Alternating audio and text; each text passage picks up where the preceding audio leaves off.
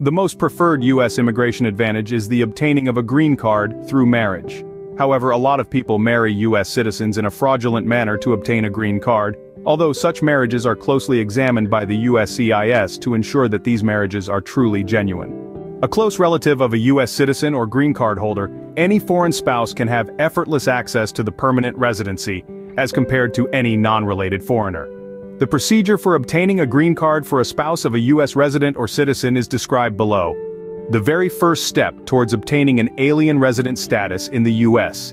is the filing of USCIS Form I-130. The filing of this petition sets up the relationship of the foreign spouse to a U.S. resident. Plus, the alien spouse who is seeking immigration, along with the U.S. resident, required to submit all details about their biographic information by filling out the Form G-325A. Both applicants have the onus to prove the bona fide of the marriage.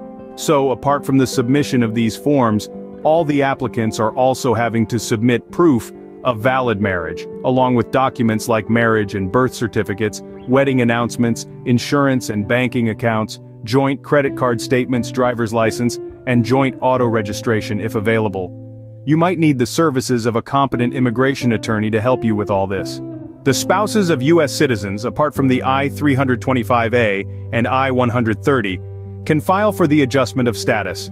For this, they must submit the I-485 Affidavit of Support, Medical Report, EAD or Employment Authorization Document, the advance parole, the related photographs, and the required fees. Once this is over, the spouse should attend a biometric or fingerprint appointment. The next step is for the U.S. citizen and his/her spouse to attend an immigration interview at USCIS Service Center nearest to them. If all their documents are in order, they will be granted their permanent resident status after the interview, any immigration attorney will tell you. For the spouses of non-citizen U.S. residents, visa numbers can be had for the processing of the petition by the USCIS. Information on visa numbers is available with the U.S. Department of State travel site. If the alien spouse has children, they are required to apply separately for permanent residence.